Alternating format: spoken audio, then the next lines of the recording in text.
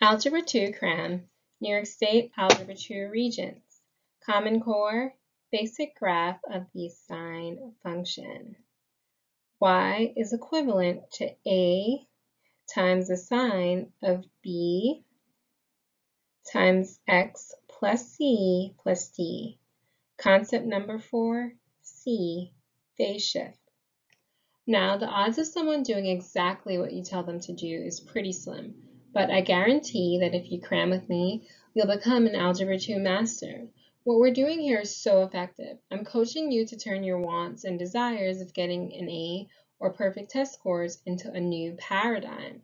I want to include everyone who needs a boost in Algebra 2, okay? If I could stick every math student with a syringe containing a healthy dose of eye-opening awareness of their inner mathematical genius, I probably would. You have lots of peers and classmates and colleagues who could really benefit from this cram session.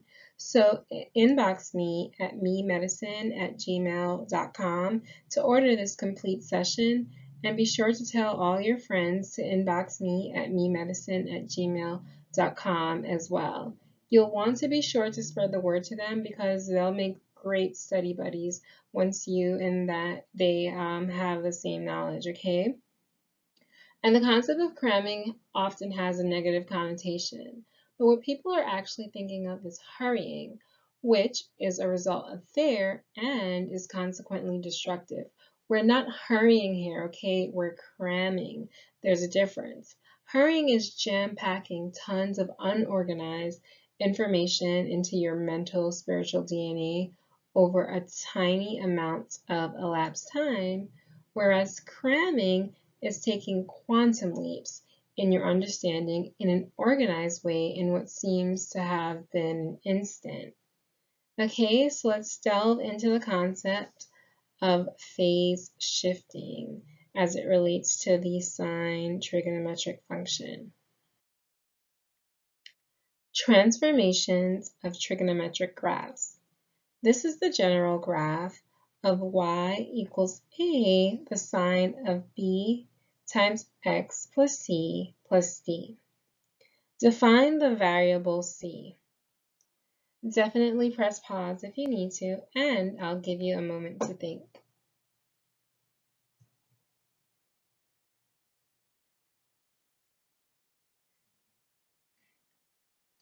All right, so c is defined as the phase shift, and it's how far the beginning of the cycle has been translated horizontally, okay?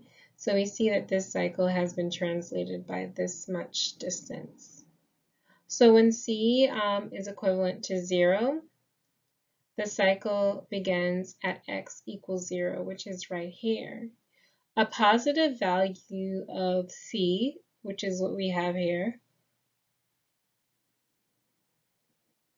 represents a translation to the left. Don't assume that it's to the right, okay? And a negative value of c represents a translation to the right. So again, the sign of c indicates the direction of horizontal translation. And this transformation concept also applies to the cosine function. Now, as you can see, intellectual comprehension of this material was not difficult at all. So after the short amount of time it takes to complete the entire cram session, you'll be able to answer a battery of questions about Algebra 2 concepts. So inbox me at memedicine@gmail.com to order this complete cram session. Thanks for tuning in.